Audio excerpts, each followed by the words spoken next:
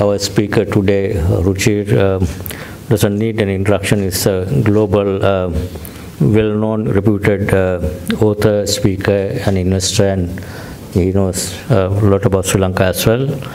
And I'm fortunate to be in this kind of audience second time in the recent, when I was at Deputy Governor also, he was here and delivered a lecture on his earlier book, his very famous of writing. I think last one was the 10 rules of the earlier book was Breakout Nations, I think. That's correct here. So let me briefly formally introduce Ruchir. Mr. Ruchir Sharma is the chairman of Rockefeller International and founder and chief investment officer of Breakout Capital, an investment firm focused on emerging markets. He has a lot of experience in emerging markets. And also someone who is putting real money into the market, so basically must have a better idea than anyone else, other than like academics or others. He moved to Rockefeller in 2022 after a 25-year career at Morgan Stanley Investment Management, where he was well known, and where he was head of emerging markets and chief global strategist. Sharma has been a writer for longer than he has been an investor. At age 17, he started writing for India's largest economic daily, the Economic Times.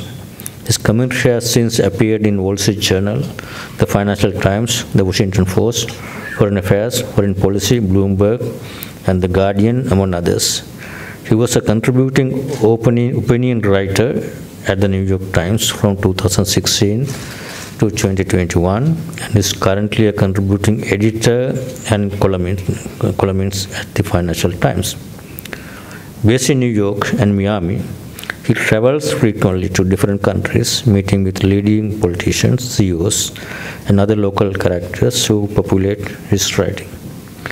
Sharma is the author of 4 books. His most recent, The 10 Rules of Successful Nation, was published by Norton in 2020. I think today, thank for giving me a copy today. So is going to talk about this book today.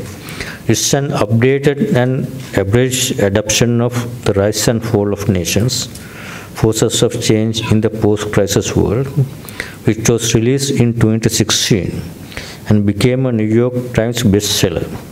In 2012, his first book, Breakout Nations, In Pursuit of the Next Economic Miracles, I think that's where he talked about this book here when he was here in 2013, debuted as a #1 bestseller in India and earned Sharma the Tata Literature Live First Book Award for 2012. Breakout Nations also made the Wall Street Journal hardcover business bestseller list and was chosen by Foreign Policy as one of its 21 books to read in 2012.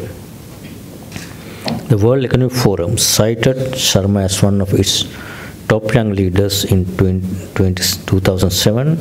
In 2012, Foreign Policy magazine cited Sharma as one of its top global thinkers, and the following year, India's premier weekly magazine Outlook named him as one of the world's 25 smartest Indians. Bloomberg ranked Ruchir among the world's 50 most influential people in 2015.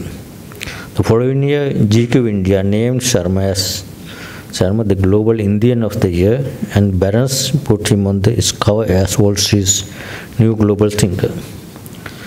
Sharma is passionate about politics and has covered every national election in India and many major state contests.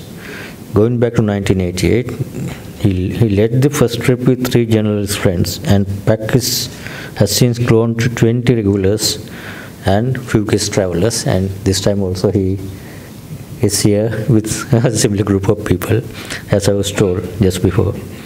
They typically travel 1,000 miles over a week and have interviewed everyone from local voters to national leaders, including Narendra Modi and the Gandhis.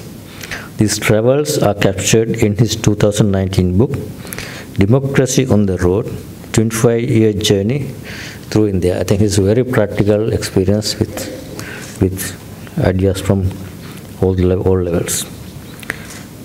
And also, very interestingly, he has other interests as well. Other interests include athletics, and he continues to train for the 100 and 200 meter sprints. No matter where he is in the world or how hectic his schedule, he tries not to miss a single day of training. In 2011, he represented India in the World Masters Athletic Championship in Sacramento. Sam has also keen interest in wildlife and cinema and attends international film festivals, and he can find a moment away from investing, writing, and running. We got interesting character, very diverse interests, and also we are very fortunate to have him today. I can invite Ruchir to deliver the speech. Thank you. Thanks so much for the kind introduction. I first came to Sri Lanka back in 1997, always with the same person, Marianne Page. So thank you, Marianne, for always setting this up. So that was back in 1997, and then I've been to Sri Lanka a bunch of times after that. It's a country that I've always emotionally connected with. I love coming here whenever I can, and even this New Year's Eve decided that if I had to come and vacation anywhere in the world, it had to be Sri Lanka. And on the back of that, took the opportunity to come and meet the governor, later the president, and everyone who is here to continue my journey of the country that in many ways is so charming and remarkable. A country I wrote about extensively as well in my book, Breakout Nations, which came out in 2012.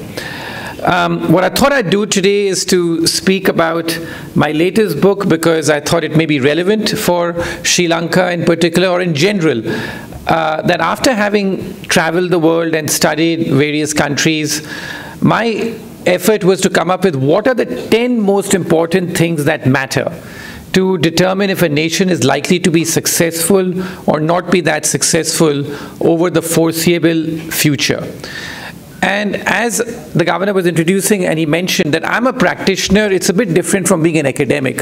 One of the issues I have with academics often when they write books is that the history they're taking or the forecasts they're making is almost impractical. Like as the governor knows, and I think many of you here know in the government as well, that most practitioners have a time horizon of maybe 3 years, 4 years, 5 years. We don't have the liberty of saying that, hey, come and check how our forecast will be or what the prognosis of the country will be 50 years from now. So as I said, that the old rule of forecasting used to be that you make as many forecasts as possible and keep reminding people when you're right. The new rule of forecasting, especially in the world of academia, is that you forecast so long out in the future that neither you nor I will be here to know whether I was right or wrong. So keeping that in mind, what I tried to do was to come up with 10 rules to figure out which nations are likely to do well or not do well over a realistic time horizon, which I think is, 3-5 years maximum up to 10 years. And you have to also keep in mind that if you look at the history of development around the world, there are about 200 countries in the world. Of these 200 countries, only 40 countries or so are classified as developed countries. All the other countries, 160 or so, are classified as emerging markets. And most of them, from Brazil to Mexico to all sorts of countries in Africa, they've been emerging forever, which is that they have a growth spurt for a while and then they falter.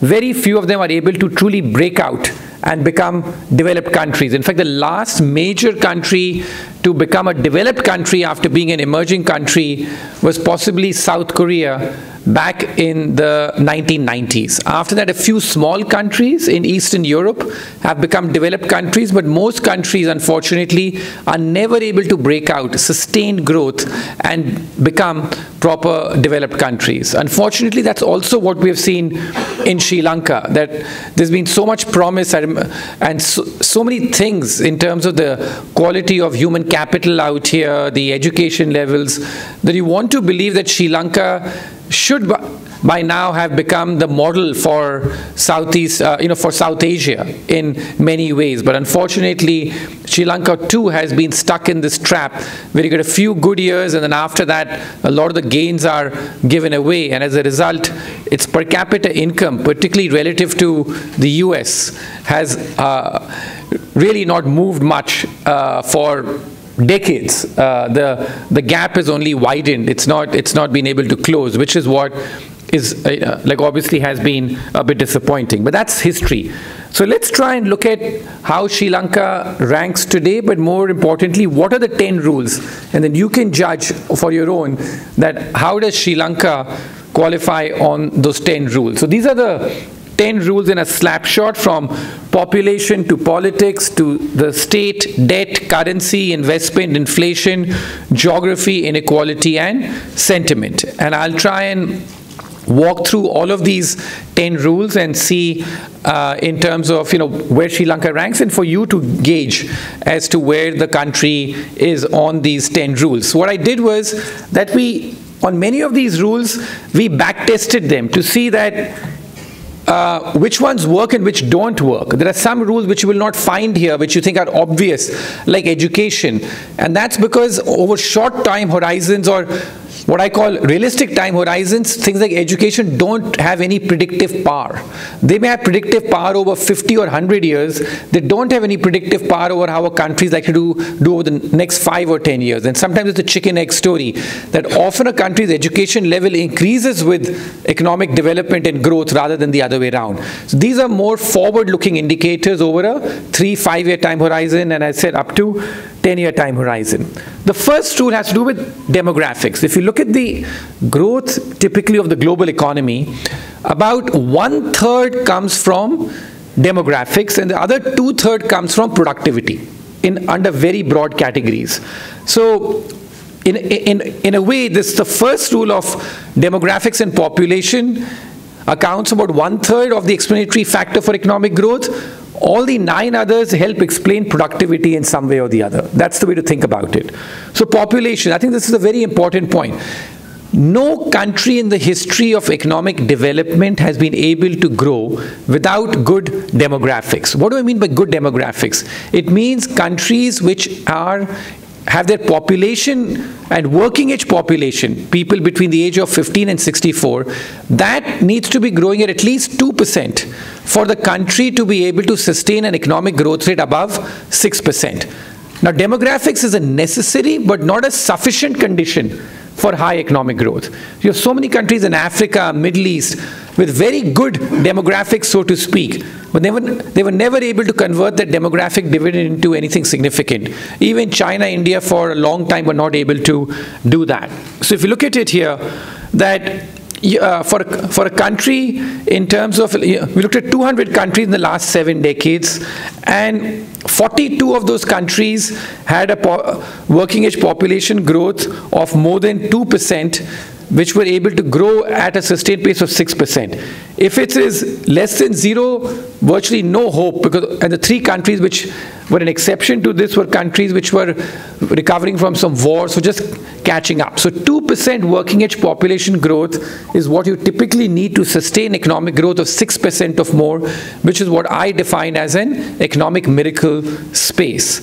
So look at the countries here. Which are the countries today where the working age population is growing by more than 2%? As you can see here, it's mainly in Africa where this is happening, and countries like Pakistan. Now, the problem with many of these countries is they have good demographics, but everything else is bad, so they're not able to do that. Sri Lanka's case also, now if you notice, the working age population projected to grow over the next 5-10 years is just 0.1% a year.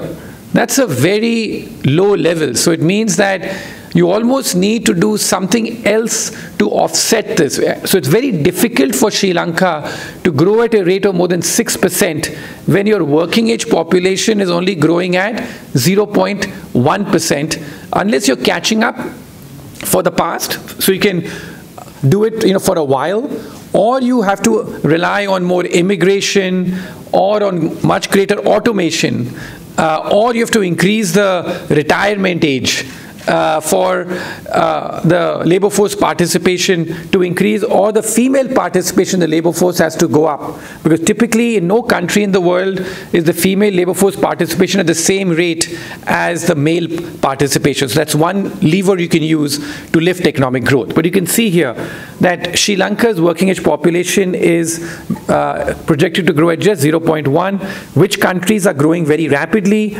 And on the other hand, you have so many countries now in the world where the working age population is in fact shrinking. And that's the biggest detriment now for China. That, there's so much talk about what's happening in China and all the politics and everything. But one of the biggest drags on growth in China now is the fact that its working age population is shrinking, in fact, in China. That's a big negative for China.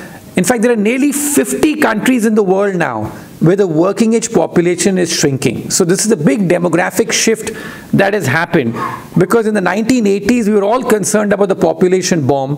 There were just 1 or 2 countries where the working age population was shrinking. I think Afghanistan, Somalia, basically who cares, right? So everywhere else, the working age population was increasing. So this is a big change around the world, and even Sri Lanka has to adjust for that. The second is politics. This is something which I've seen, that if you notice, this is something I've seen in emerging markets in particular. Most countries carry out economic reform only when they have an economic crisis. Very few countries carry out economic reform when things are good. Because when things are good, you tend to get complacent. Problem is, most countries are caught in what I call the circle of life. That they carry out economic reforms when they have a crisis, then you get a revival. Once you get a revival, then complacency tends to set in. Once complacency sets in, that often leads to the next crisis, because you've frittered away a lot of the gains. And something I think Sri Lanka too has been used to being caught in this circle for many decades or so. The other question people ask me, so the good news here is this, that typically when you have a crisis and when a new leader is elected, that is when you get the maximum bang for the buck in terms of reforms, change. That's what happens, because then the population is also ready to back the reformer. Sometimes the population is not ready to back the reformer if you don't have a crisis, because then they're like, why are you doing something which is, because reforms are often painful to start because you're unlocking something. So often people are like, why are we being forced to carry out reforms when there's no problem? But when you have a crisis and a new leader comes to power, that's when you get the maximum economic reforms. And that's something we have seen across the world as well, that if you look at the countries which reformed, they often did it under crisis. Even India, 91 or whenever they've carried out the maximum reforms, it was under crisis. But then it's like how you build on that, because so many countries carry out reforms, and then the crisis goes away, and then you're cruising, and then you go away and waste everything by spending it all, and you get back into a crisis mode. The other question a lot of people ask me, that is democracy or authoritarian regime better for economic growth? That's a question people often ask me, because there is this common perception that under an authoritarian regime or dictatorial regime, you can carry out reforms because you can use the stick and you can use it very heavily to get what you want implemented. What I show here is that if you look at under democracy and authoritarian regime, the growth outcome is roughly equal, right? That you get GDP growth of more than 5%. If you look at which countries achieved that, both did it with half were democracies, half were authoritarian regimes. But here is the very important differentiation, which is that under authoritarian regimes, you tend to get much more volatile outcomes. If you have the right policies, you end up getting a boom, fine. If you end up with the wrong policies, you end up getting a bust, because there's no one to check you, no one to tell you that something wrong is happening in your country. So under democracy and authoritarian regimes, the growth outcome, if you look at it, is roughly the same. But under authoritarian regimes, the outcomes tend to be much more unpredictable depending on the whims and fancies of the leader, where you either end up a boom or a bust. Under a democracy, you end up getting a much more steady growth, and that over time compounds much better.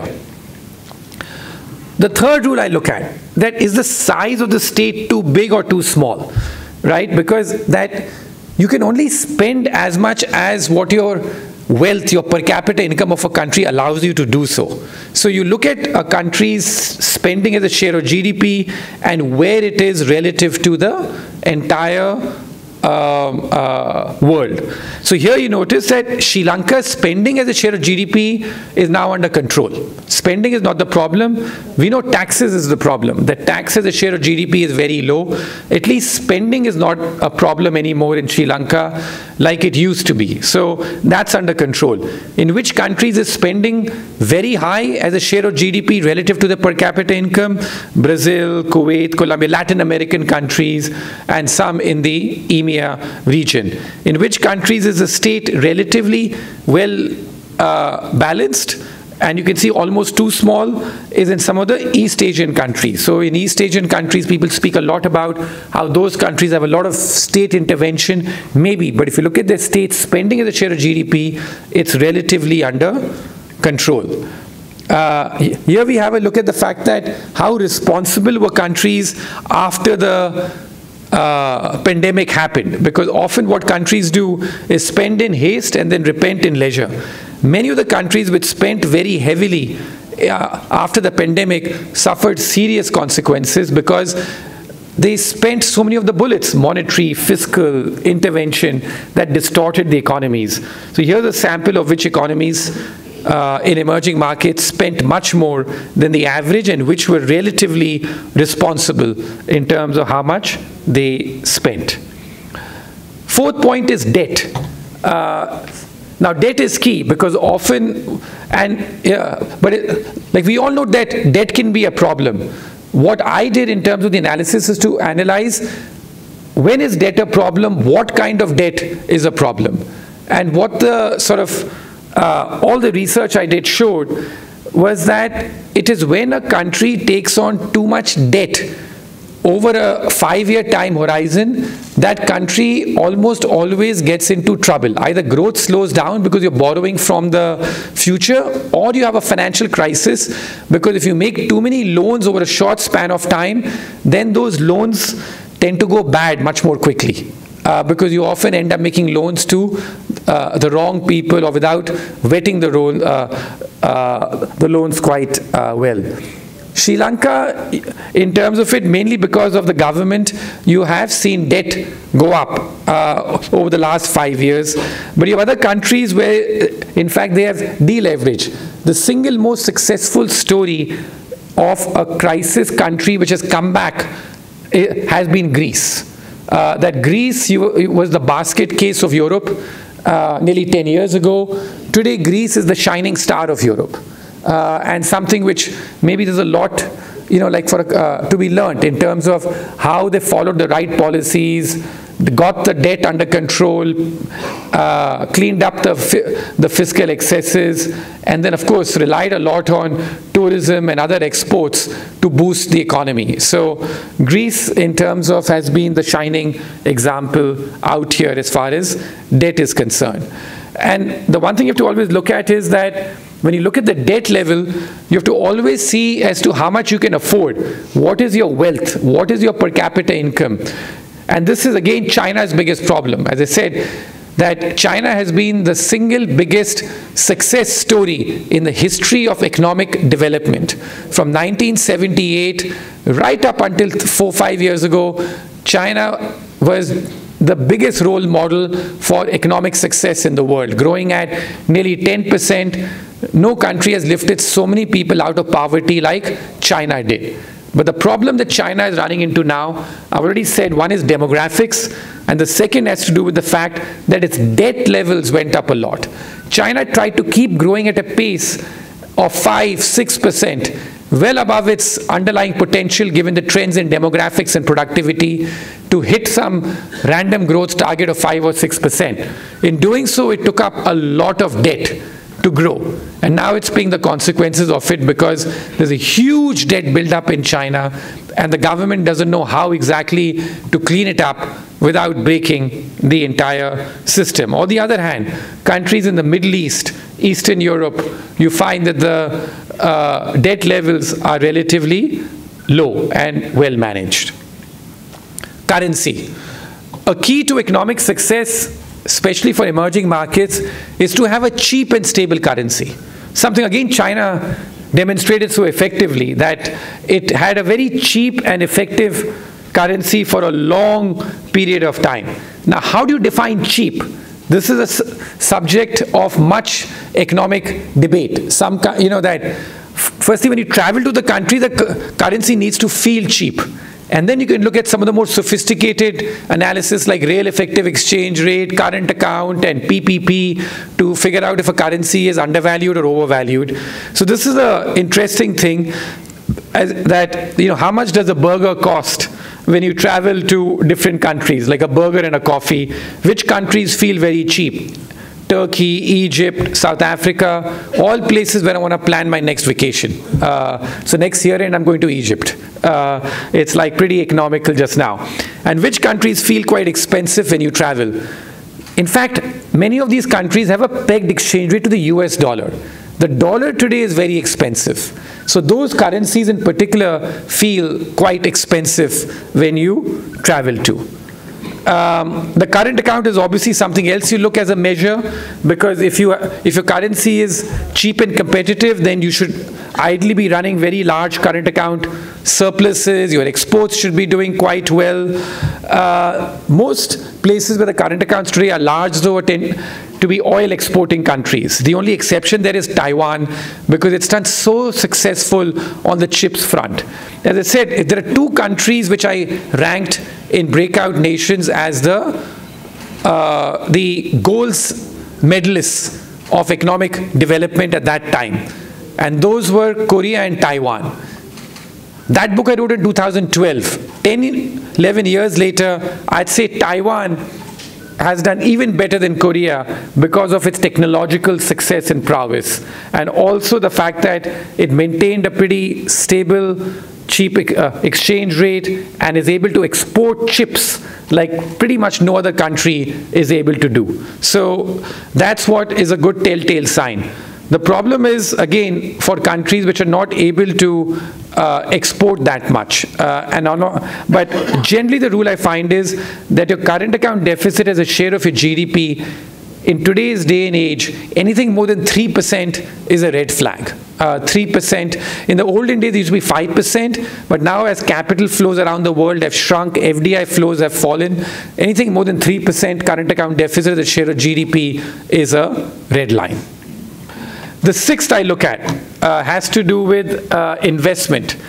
That most successful countries have an investment as a share of their GDP of about 25 to 35%. That's the sweet spot for investment as a share of GDP, and the big chunk of that investment tends to be manufacturing.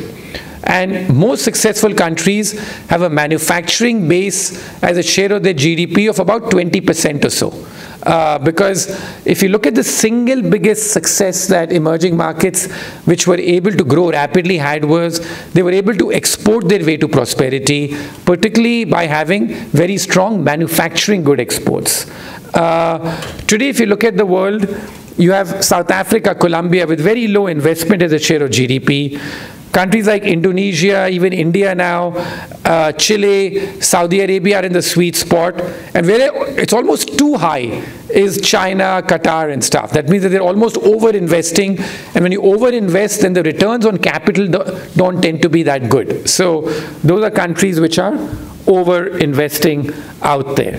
So, and what we found was that when you have very high investment rates, you get very good economic growth until you over-invest and then the returns begin to fall. So that's what this econometric exercise suggests, that when investment to GDP peaks above 30% and then begins to fall, then you get a big slowdown in growth. But the key here again, 25 to 35% is the key sweet spot for how much investment as a share of GDP is good for your country, and manufacturing as a subset of that, typically about 20% is the threshold, which is considered a good level to do well. Inflation. Again, we look at the fact that where is inflation sort of there? And here Sri Lanka has had a huge success story, which is that inflation was such a massive problem in this country. and because of reining in the monetary expansion and having a good monetary policy framework, now inflation has really fallen in the last few months in Sri Lanka. On the other hand, Argentina, Turkey, Egypt, Pakistan, look at their inflation rates, still well out of control. So those countries still have a lot of adjustment to do. At least here in Sri Lanka, a lot of adjustment has been made, and inflation now is under control. Now this is all related. Countries which typically have a very high investment rate also tend to have a relatively low inflation rate, because you're putting up enough capacity to meet demand. But countries which have a low investment rate, they have much more consumption, and that's not good for their inflation. The other thing which you also have to do is to watch out for asset price inflation. Most central bankers are still stuck in this old framework where they focus a lot on consumer price inflation. But you have to also see asset price inflation, property prices, stock prices. If those rise too much and they're backed by a lot of financing of debt, that's also a problem, because if you look at most economic downturns in post-World War II history, they're caused by asset price bubbles deflating. So looking at asset price inflation is as important as looking at consumer price inflation. The eighth point I come to is geography. Geography is very important, which is that you have to be in the right sweet spot. And many countries which have done well often have done well, especially small countries, if they're in the right trade routes, because they're able to benefit so much from that. Sri Lanka obviously has such a great advantage on that front, which has not been fully exploited. But whether it's the right trade routes, right airport transfer routes, just being in the right geographical sweet spot is helpful. There's a big problem though in South Asia in general, which is that South Asia also doesn't trade much with each other. The countries here don't trade much with each other, which is a very unique problem, because only Africa and South Asia have very low intra-regional trade. That's because of geopolitical issues and differences. Most successful regions in good geography have lots of trade with each other. But the two regions with very little intra-regional trade are Africa and South Asia. So that's a bit of a headwind for this region. And the other thing in today's day and age you want is countries, because remember, globalization is changing. It's not just about trade. It's also got to do with the amount of digital networks and the transfer taking place through that. And so that's got to do with the external geography, that being in the right geographical sweet spot and exploiting that is very helpful.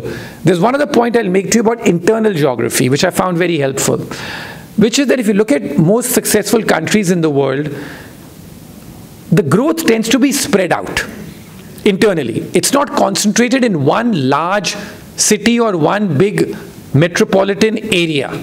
But some countries where growth tends to be very concentrated in one area often tend to face greater internal strife. Thailand is a leading example of that. That so much of Thailand, is a relatively large country with a population of 70-80 million, yet a lot of the population is there in Bangkok. And a thumb rule I have is that the ratio between your largest city and your second largest city, the population ratio should typically not be more than 3:1, maximum 4:1. And when it is too concentrated in one place, it leads to a lot of resentment in the other regions. In the developed world too, France has a problem because of that. That Paris, the ratio is 6:1 in terms of population compared to the second largest city of Lyon. In UK too, it's a bit of a problem, where the largest city is London, and then the second largest city, the ratio of population is 1/4 that of London. The successful countries, you have, like, whether it's got to do with countries in Europe, such as Germany or even like other countries like Switzerland, the population is much better spread out. rather than being too concentrated in one place.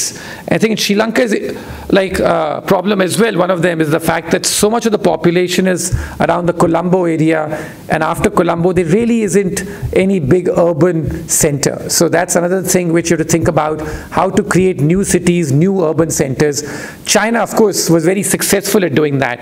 The number of new cities which came up was incredible. India has been much less successful in creating new cities, but generally in countries with a population of up to 100 million, I would say the ratio between the largest city and the second largest city, the population ratio should not be more than 3 or 4 to 1. So in India, I do the same work of the states in India, and which states in India, because most states in India are the sizes of large countries. So which states in India are very imbalanced, and there's too much concentration in just one city. Like it's a problem with Karnataka, it's a problem with West Bengal, whereas some of the other places the population spread is much better.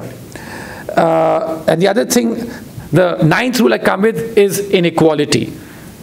Too much inequality is not great for a country, because that's what again lays the seeds for political backlash, an economic, social backlash, and the support for capitalism or opening markets then reduces, because when most of the population thinks that only a few people are benefiting from capitalism or opening up of markets. So for most countries, what I did was to look at the number of billionaires they have and to see if the billionaire wealth is too large as a share of the economy, or the number of billionaires being created, in which industries are they coming up?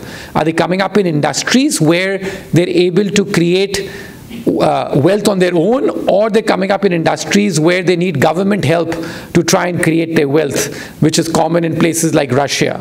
And the other thing is that you want many more self-made billionaires than who just inherit their wealth. Nothing wrong in inheriting it, but you don't want the ratio to be too lopsided one way or the other. And of course, I don't think Sri Lanka has any billionaires, so it's not relevant there. But generally, if you look at the world, these are the countries where you find that the billionaire wealth as a share of the economy is very high. The number of good versus bad billionaires is very high, and a lot of inherited billionaires are there, which generally is not a good sign. So Russia, of course, has no inherited billionaires because it only adopted capitalism in the 1990s. But how poorly Russia ranks on the other two. Chile is another country which ranks very poorly. India is mixed on 2 out of the 4, on 2 out of the 3. It has a bit of a bad score, very high billionaire wealth as a share of GDP, and also a lot of them have inherited the wealth. But bad versus good, meaning in terms of in productive industries versus extractive industries, the ratio has improved in recent years.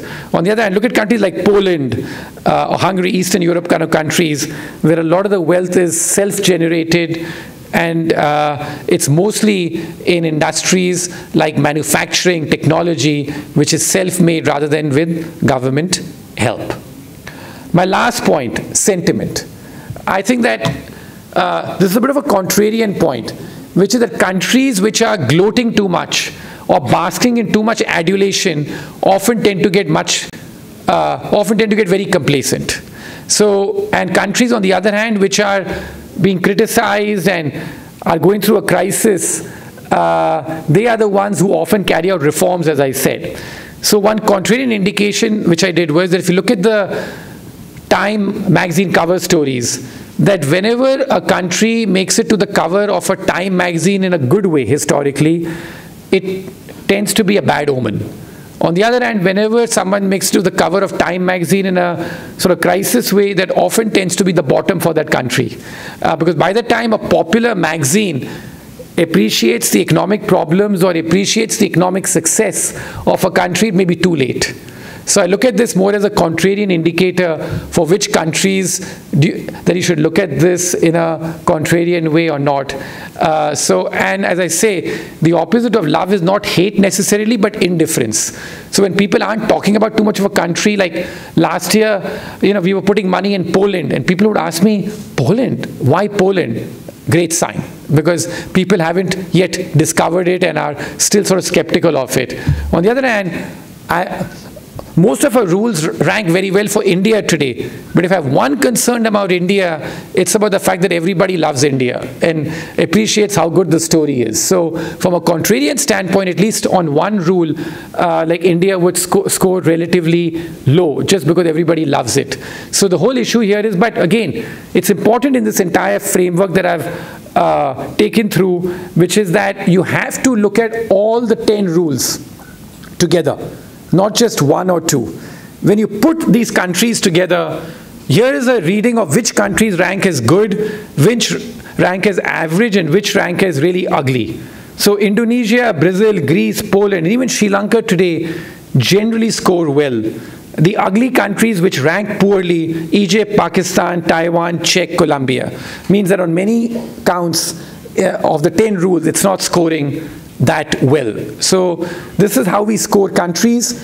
I keep doing this exercise with my team all the time to try and figure out which countries it makes sense to allocate capital to, which countries it doesn't make sense to allocate capital to. And here is it, how Sri Lanka generally ranks on the 10 rules to conclude. On population, it's a bit below because the working age population is growing very slowly. Politics is middling because you have an election coming up, so you don't know which way the election is going to go. Last year, politics, Sri Lanka would have ranked very well. State, Sri Lanka's rank is relatively poor because of the fact that tax as a share of GDP is so low. Debt is in the middle. Currency, it ranks pretty well because it's very cheap just now and quite competitive, even though the current account is not yet in surplus, which is what you expect a crisis country to eventually have, because that's usually the trigger for getting more flows. Investment in the middle. Inflation, it ranks relatively well. Geography, it's not being able to fully capitalize on it, and the internal geography problem is the fact that too much of the wealth is concentrated or too much around the Colombo area, not enough in the other areas. Sentiment also, Sri Lanka ranks relatively well from a contrarian standpoint, that very few people outside are talking about Sri Lanka much, meaning that there's a lot of indifference about it, which means that expectations are very low and there's plenty of potential to surprise on the upside. So generally, I'd say Sri Lanka ranks relatively well at this standpoint. From an investment perspective, of course, there are issues about liquidity and other things, but this is a big improvement over the last couple of years. And now, of course, the big takeaway is what happens on politics. And once the political situation is even stable, then the key for Sri Lanka is going to be what is going to be your growth engine? Because as I said, the classic growth engine was manufacturing exports. That was the classic growth engine for countries of Sri Lanka's per capita income to grow rapidly. But with that growth engine looking difficult, what can be the growth engine for Sri Lanka to grow even at 5%? 6-7% seems very difficult given the demographics of the country. But how do you get to a 5% at least economic growth rate, like from here? And a lot of this should be just catch up for the time lost in the last few years given the crises that the country has gone through. So that really is my sort of takeaway. These are the 10 rules I look at and try to evaluate countries all the time on these 10 rules, and it's a dynamic process, and I just thought I'd share these today with you as just a consultative kind of presentation. Thank you.